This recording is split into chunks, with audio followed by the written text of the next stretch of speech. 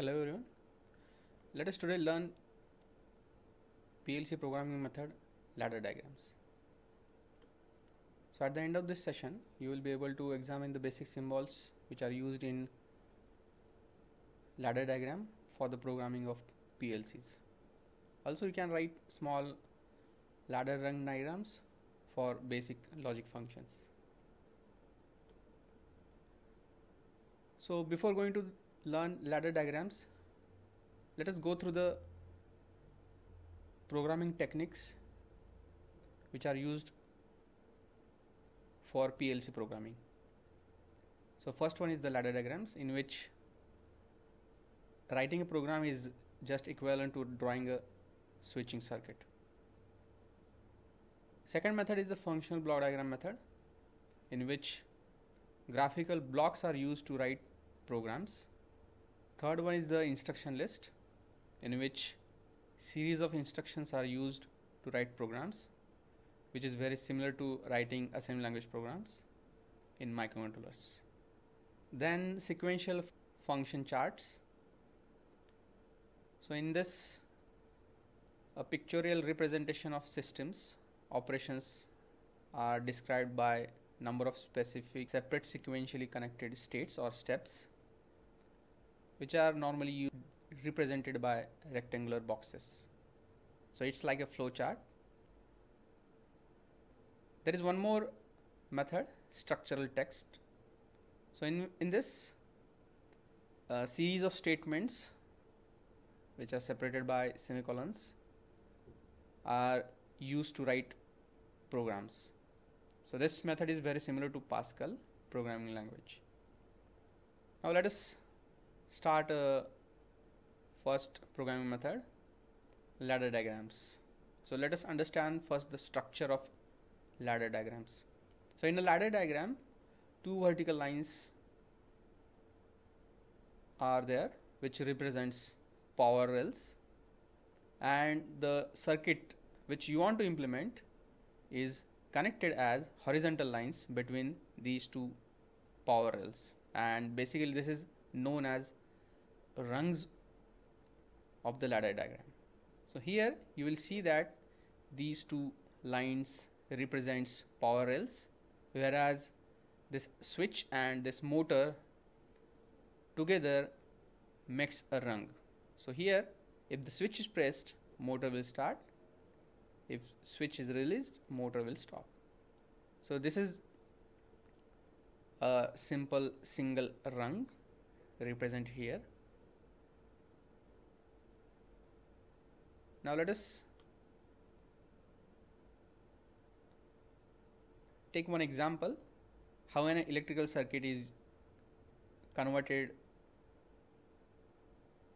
in a ladder diagram. Okay, so here one example is shown. Here we have a DC input in series with switch and motor. So when the switch is pressed, motor should start, and when the switch is released, motor should stop. So this is for representation only, okay, but this is a simple example to understand a small ladder rung. So here one switch is required. So in a ladder diagram, this DC input is represented by these two power rails, and this switch and motor are connected in series between these two power rails. So this become one rung. So this is a simple way to convert your electrical circuit into a ladder diagram. Now let us understand this rung in more details. So here between these two power lines, multiple runs are shown. So power always flows from left to right. Also, each rung on the ladder diagram defines one specific operation in the control process. You need to always read a ladder diagram from left to right and from top to bottom.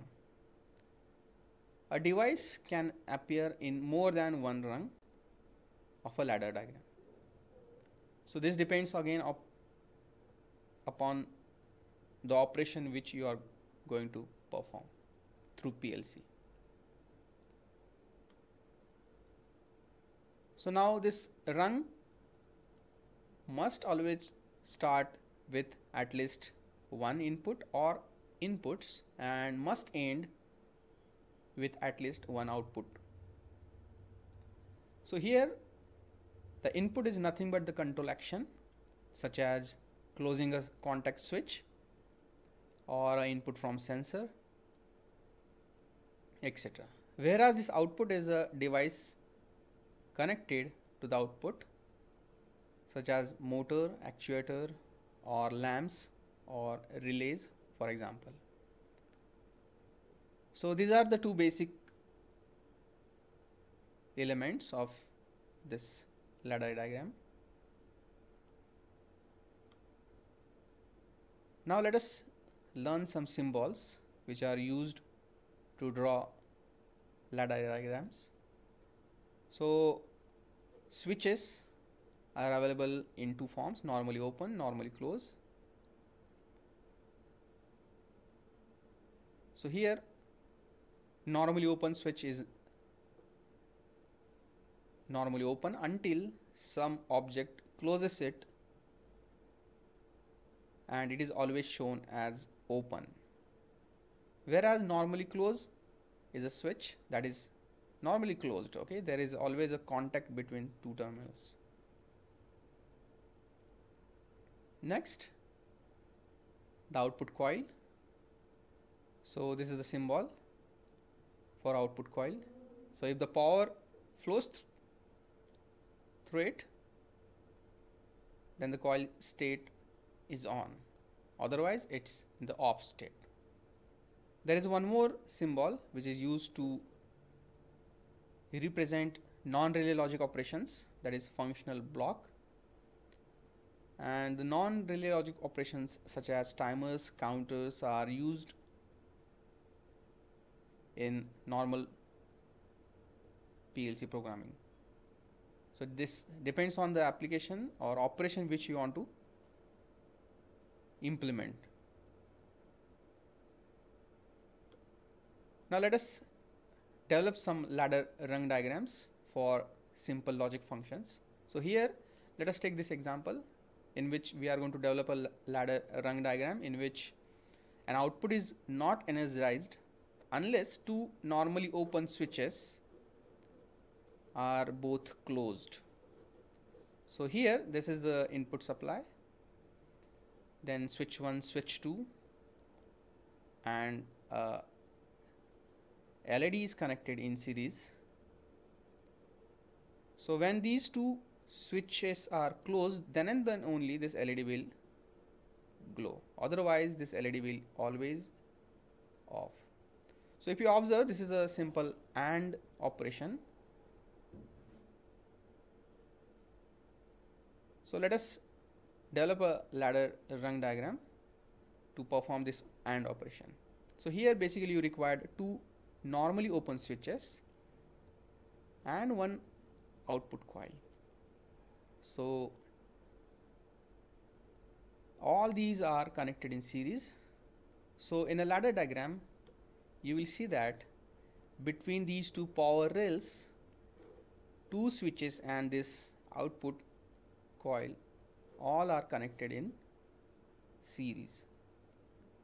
So whenever this switch 1 is energized,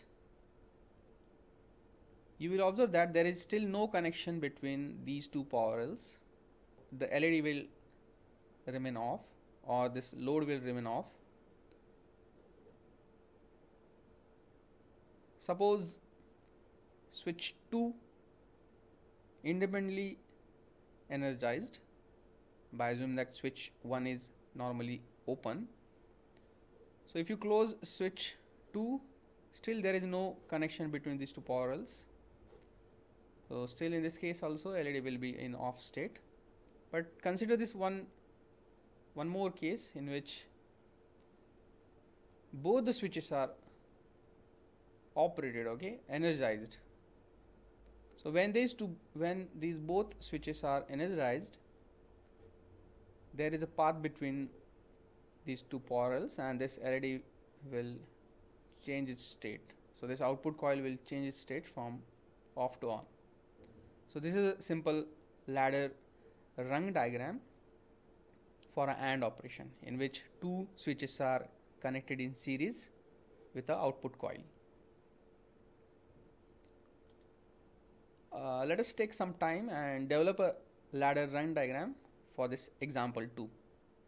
So in this example 2, the condition is output is not energized unless either of two or both normally open switches are closed. So take some time and draw a simple ladder rung diagram for this operation. So to solve this, you need to understand the statement. So if you read this statement carefully, you will observe that this is a simple OR operation. So in OR operation, you require two switches, as they have provided two switches in the specification. So these two switches are placed in parallel and in series with power supply and this LED.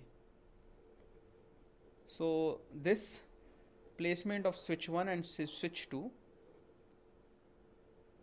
provides you the OR operation. So if either of these two switch changes from normally open to normally open to closed state. So for example, if switch 1 is closed, the circuit will complete and the LED will glow. Or instead of switch 1, switch 2 is closed, still the circuit will complete, and in this case also LED will glow.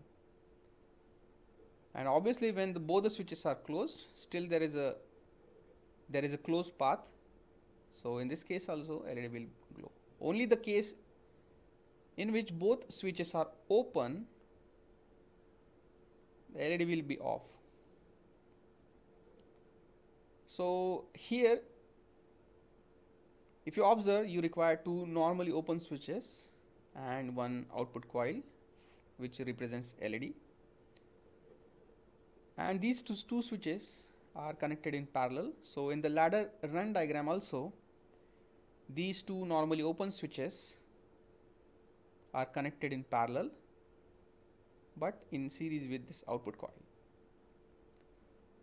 Okay, so if the switch 1 is energized, there is a path. The output coil will change its states from off to on.